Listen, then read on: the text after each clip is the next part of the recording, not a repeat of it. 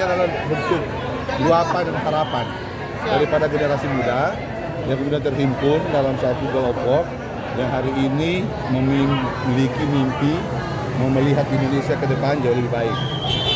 Relawan IndonesiAnies melihat Anies adalah satu figur, satu potensi, satu harapan bagi Indonesia. Jadi kemudian relawan ini dibentuk untuk satu tujuan, yaitu bagaimana kemudian memperjuangkan keadilan untuk Indonesia, melahirkan pemimpin yang adil, yang mampu bisa memperbaiki bangsa ini ke depan. Nah, itu menjadi cita-cita harapan daripada relawan IndonesiAnies. Relawan itu terbentuk atas solidaritas bersama, atas keperhatian bersama, atas empati bersama-sama. Jadi tidak ada orang yang kuat di belakang relawan ini.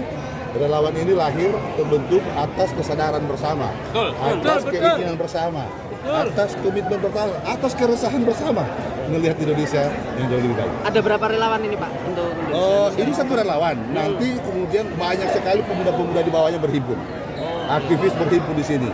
Jadi sekali lagi relawan ini lahir atas keresahan. Pak Anies bilang ini relawan untuk membantu Nasdem. Jadi gini, bukan spesifik membantu Nasdem, tapi bahwa hari ini kita tahu, kita dengar banyak sekali orang yang kemudian membuat tagline tenggelamkan Nasdem karena mendukung Anies. Hari ini kita jawab, Nasdem tidak tenggelam karena orang-orang yang tidak suka pada Anies. Kami ada untuk membesarkan, untuk memenangkan Anies dan membesarkan partai-partai pengusung dia.